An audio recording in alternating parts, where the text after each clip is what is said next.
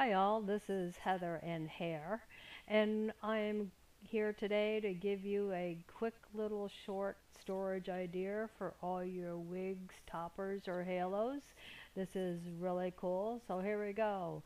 I have purchased hanging shoe racks, and I've done three of them, and they have 10 sections each.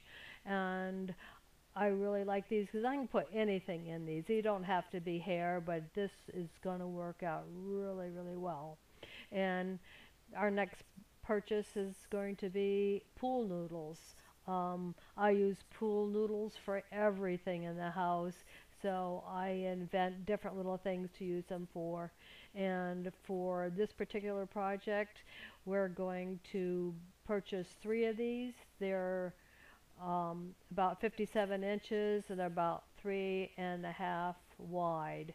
And we're going to cut these up into about 5-inch sections, and we're also going to bevel one edge of the noodle with a razor knife or a knife. They cut fairly easy. And we're also going to take that end and we're going to put that in inside the cap itself. Now you can cut these noodles to any length you want. And we're going to place the noodle with the beveled edge up inside. You can place it where you'd like.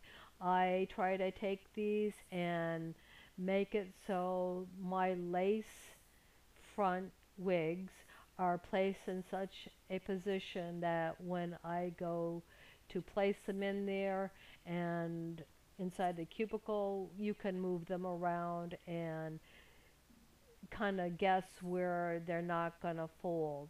So we're going to take this wig that's got the form in it, we're going to bag it up, and this keeps from hair from getting snagged, getting messy. It keeps the lace fronts from snagging on the outside of the cubicle, and it stays neat and clean.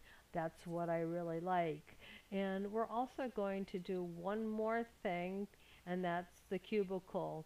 We're going to take little pieces of strips of material that are writable and a safety pen. We're going to mark these strips up with the hair name or wig name, and we're going to place those little cubicle names and pin them on, and we're going to place these wigs inside each of those cubicles that it corresponds with.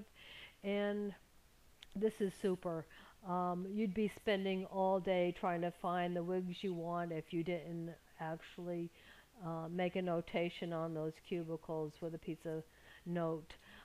And these slide out in and easy. You're not snagging hair. The hair stays fairly loose and clean, and you're going to love it.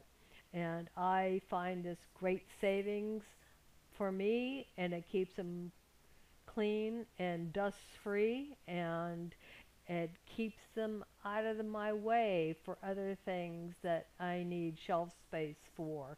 So that's it. I hope you enjoy it. So this is Heather and Hair giving you a great tip. Thanks.